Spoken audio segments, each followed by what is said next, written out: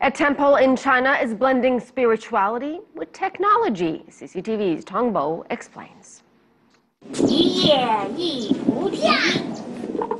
Introducing Xian'er. The 2-foot-tall robot is able to respond to voice commands and answer simple questions about the teachings of Buddhism.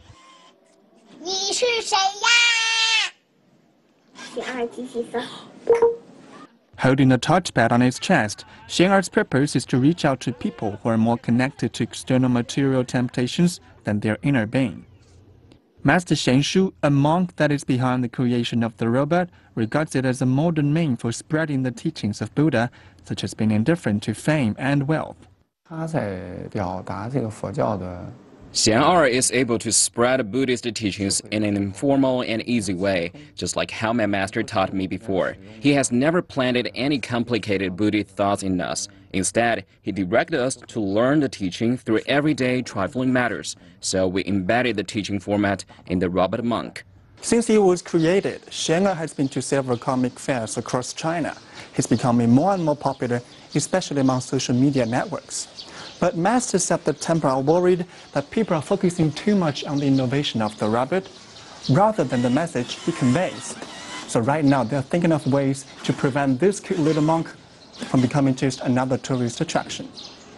Deep within the temple lies a comic center. This is where the character Xian'er is also developed into cartoon and claymation series.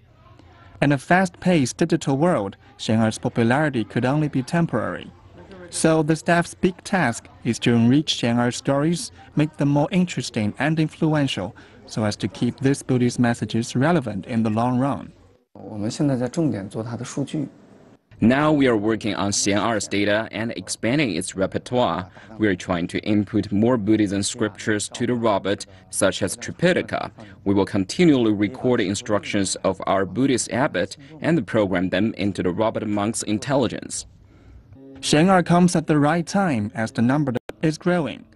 The Chinese Buddhism Association also lately called for more Buddhist cultural innovation through new technological means with the aim to spread further Buddha's teachings. Master Xian'er says the robot monk is only the beginning. More cartoon characters like Xian'er will be created and a second generation of robot works. Tong Bo, CCTV, Beijing.